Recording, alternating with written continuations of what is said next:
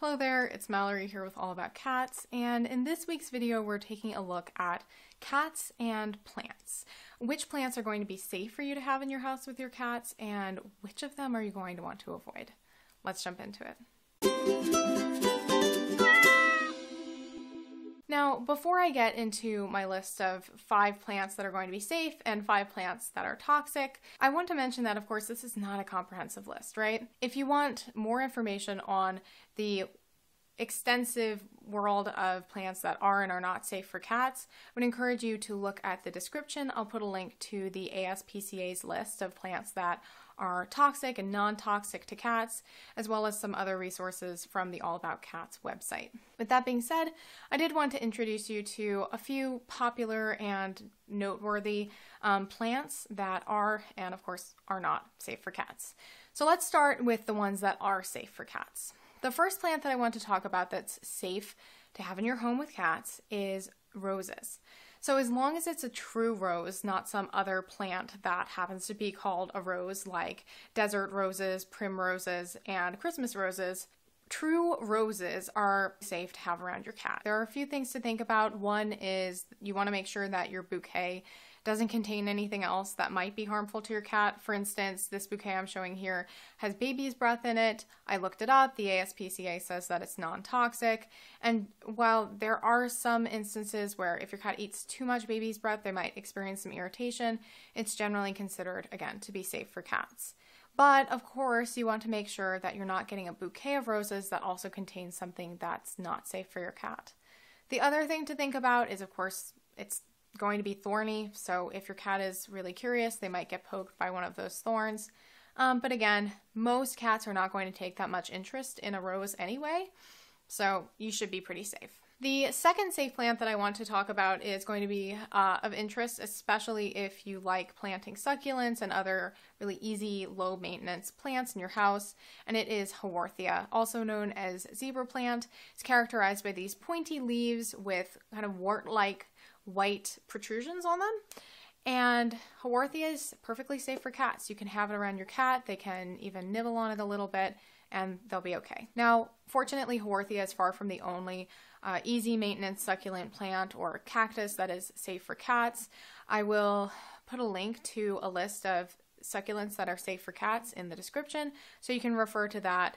You should be able to get a nice selection of succulents that are safe for cats and keep them in your home. The third plant that I want to talk about is snapdragons. So typically these are going to be grown outside rather than indoors, and they're safe for cats. So all types of snapdragons, whether you're looking at common snapdragons, lesser snapdragons, or withered snapdragons, are going to be safe for cats. Even if your cat takes a little nibble of this plant, they're going to be okay. My fourth plant is going to seem a little bit obvious, I think, but it's a little bit more interesting than it might appear at first glance.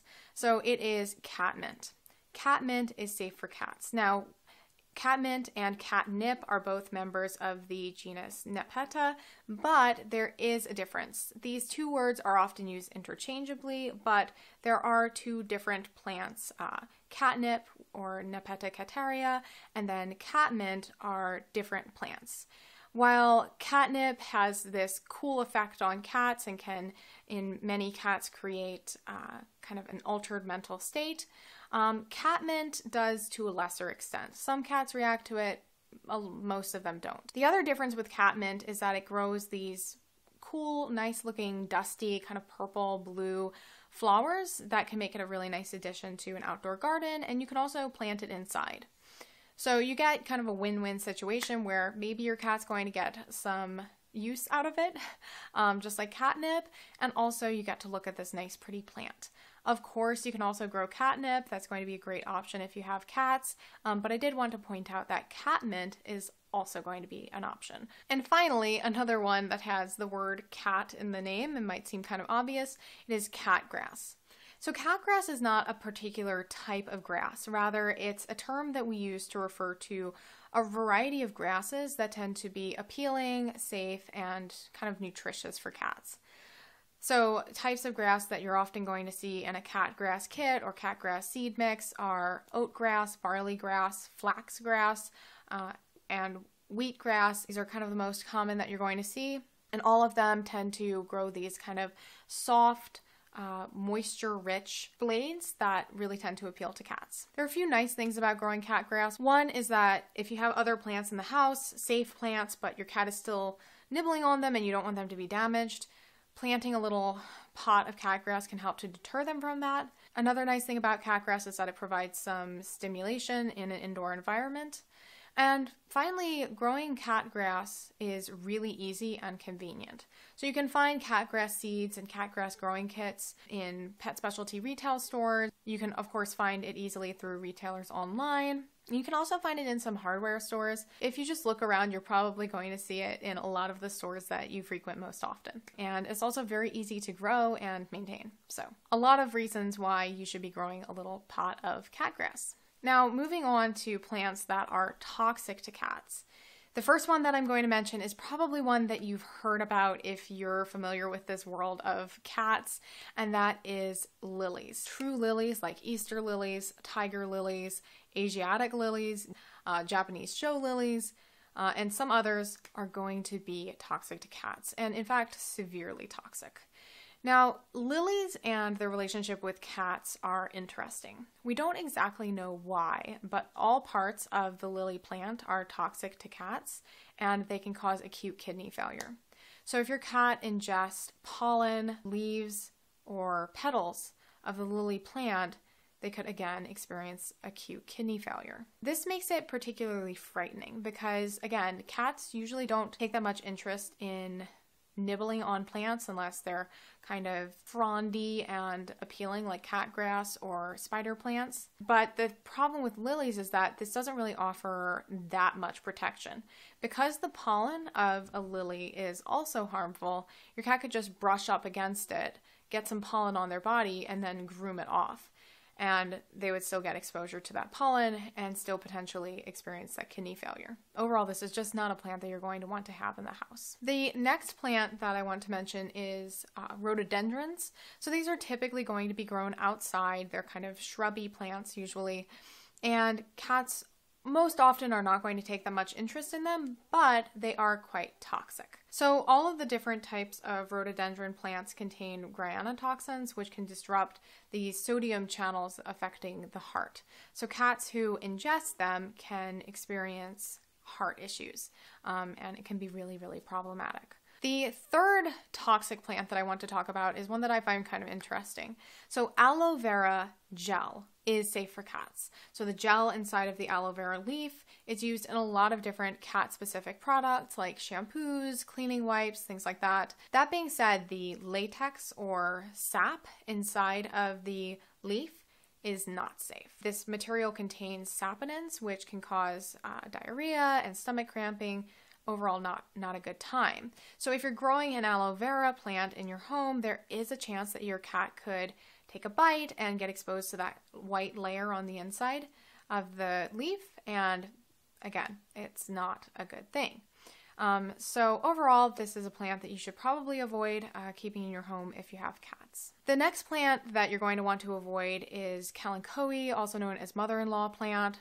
There are over 125 different species in this genus, and while not all of them are toxic to cats, I've read that it's generally considered ideal to consider all of them toxic just to be on the safe side.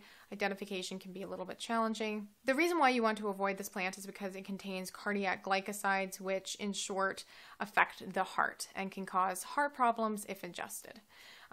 So again, it's a really popular plant, one that's commonly used as a house plant, but you're going to want to avoid it if you have cats. And finally, the last plant that you're going to want to avoid if you have cats, at least on this particular list, is chrysanthemums. So there are many different species of chrysanthemums, but some of them contain pyrethrins. Interestingly, pyrethrins are commonly used in flea treatments for cats. They have the ability to affect an insect's nervous system, and it makes them an effective insecticide, again, that is used to kill fleas. While pyrethrins are generally considered safe for cats and they're only mildly toxic, their synthetic equivalent, pyrethroid, is not safe for cats and is only used in flea treatments for dogs. And so this is a large part of the reason why you should never let your cat use flea treatments intended for dogs. And having said all of that, chrysanthemums are mildly toxic to cats, and you're generally going to want to keep your cat away from them. Now, again, it's unlikely that a cat is going to eat enough of a chrysanthemum to have ill effects, but some particularly sensitive cats could definitely have issues. I've heard that a cat can also get contact dermatitis just from touching a chrysanthemum.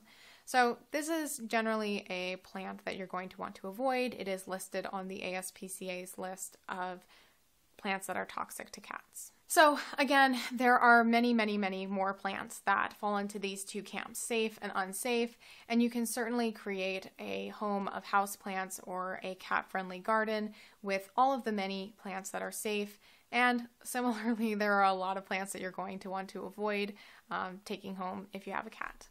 So again, you can check out the links in the description for more resources and to learn more. So I hope that you found this helpful and that it gave you a little bit of a better idea of which plants are going to be an acceptable choice in your home. If you did find it helpful, please give it a thumbs up and let us know about it in the comments. If you would like to further support the All About Cats channel and allow us to continue creating content that helps to inform cat guardians and help people give their cats better lives, you can check out the newly opened All About Cats merch store. So in that store, you're going to find a lot of cool cat-inspired items, including the shirt that I'm wearing here, and purchasing it will help to support our mission of helping people give their cats better lives. So whether you support the channel by just watching a video or purchasing something from the store, really appreciate it. Thank you so much for your support, and I will see you in the next video. Bye!